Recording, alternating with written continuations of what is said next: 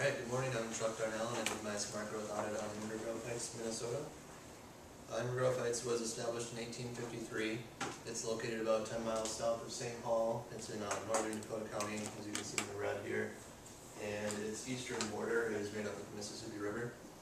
I put up the population and employment numbers here. As you can see, they've seen pretty tremendous growth for the past few decades, and the growth is expected to increase up to 2030. The numbers for 2020 and 2030 are the city's projections.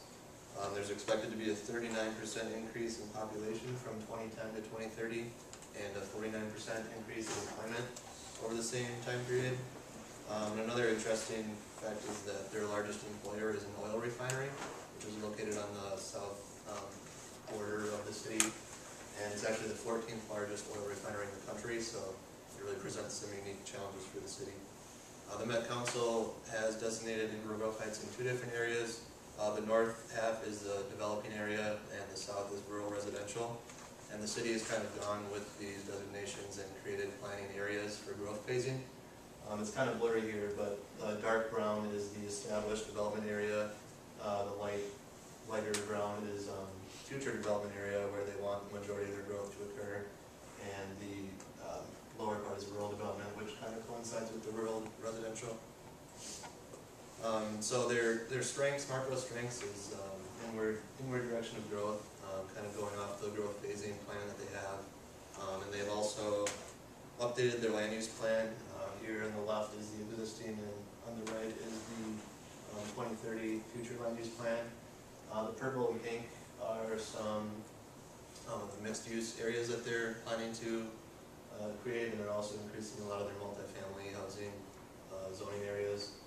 You can see the black lines there kind of designate where the MUSA line is going to be extended to, and the rural residential, there won't be any there's no plans to expand the sewer lines out to there, so that's the way they're kind of encouraging growth in the other areas of the city.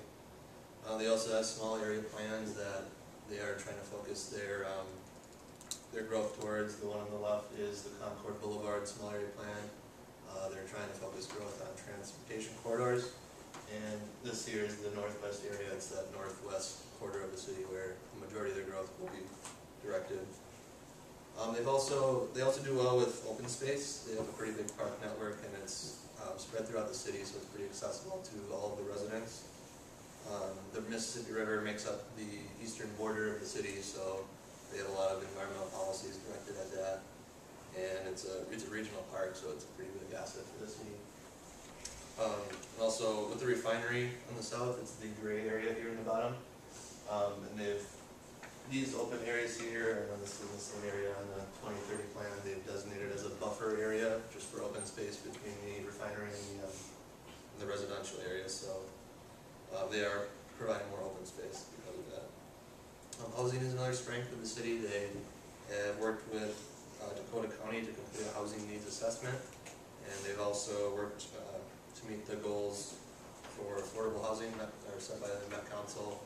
I think it's about 800 more units that they plan on developing by 2030 for affordable housing units. And they are increasing their multifamily and their senior housing to increase the housing options within the city. Another strength is regionalism and intergovernmental relations. I mentioned that they work with Dakota County and the Met Council. They also work a lot with the neighboring municipalities, specifically on the Mississippi River Park, because it's a regional park. They kind of work with the neighboring communities of like West St. Paul, Rosemount, St. Paul Park. Some of their weaknesses, the main one I think is the treatment of the rural residential areas. The minimum lot sizes there are 1.75 and 2.5 acres, and it really isn't large enough to allow like farming or agricultural use, but they're not really doing anything to discourage future residential sprawl in that area. Transportation is also a weakness. They have pretty hierarchical streets and curvilinear streets in most of the areas. There isn't a whole lot of transit. They want to plan for more, but that could be improved as well. And parking is another thing that's pretty inefficient, and similar to a lot of other suburban areas, it's kind of resulted in an overabundance of parking, especially in like the commercial areas along the transportation corridors. So my recommendations, the first one is to change land use regulations in the rural residential areas. They could also set official energy conservation goals. They have some policies directed at energy conservation, but they haven't set them citywide. They're mainly focused on the Mississippi River and the refinery in the south. Their minimum lot sizes could be decreased in some of the areas, the south and especially, and also in the new northwest area where the majority of their growth will occur. They can establish more multimodal transportation options. Right now they require new developments to have sidewalks on one side of the street, but they could expand that to both sides. And also work more to bring transit through the community. They could offer incentives in their PUDs to increase mixture of jobs and housing. They have a goal of 1-to-1 for jobs housing balance, but currently they're at about 0.5, so they're pretty far away from meeting that. And also they could provide analyses of the vacant land that's available for infill and the housing square footage that's possible for redevelopment, especially since they are creating this northwest area where they want the majority of their infill development to occur. So I think that could be helpful.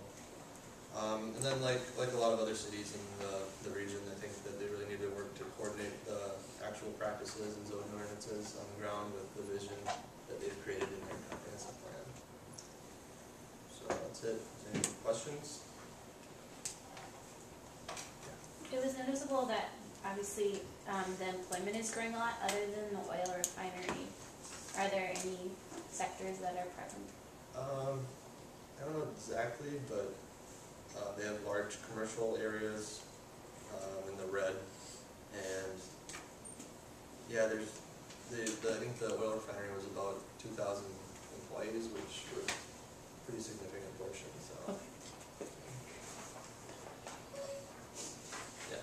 Is all, in the rural areas, is all that land privately owned, or is there any chance that they could develop some more parks or trails or more connectivity? Yeah, that was something I thought they could improve, because they do have a few parks in that area, but a majority of it is like large residential lots.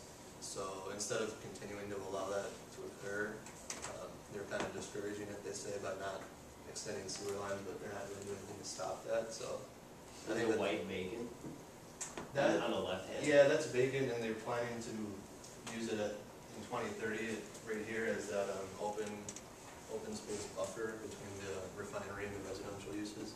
So that will be open space. But yeah, I think that they could possibly do something to preserve more open space instead of continuing to allow large residential lots. Yeah.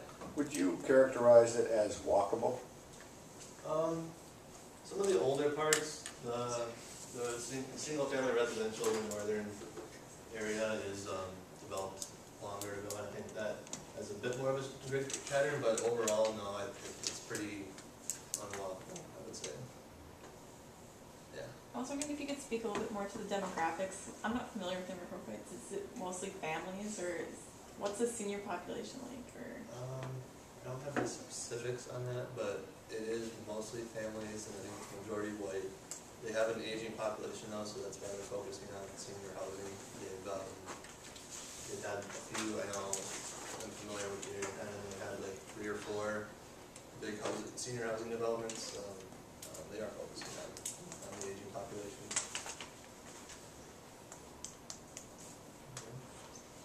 Okay. Thank you.